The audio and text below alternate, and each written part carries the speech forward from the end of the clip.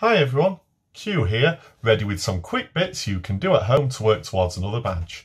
Today I'm going to show you how to work towards part 3 of the Air Activities Stage 1 activity badge.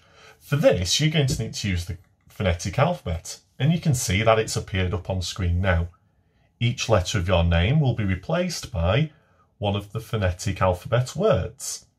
My name's quite simple, being only one letter, so my name would just become Quebec. You need to make sure you spell your name using each of the letters converted into words and write it out for us.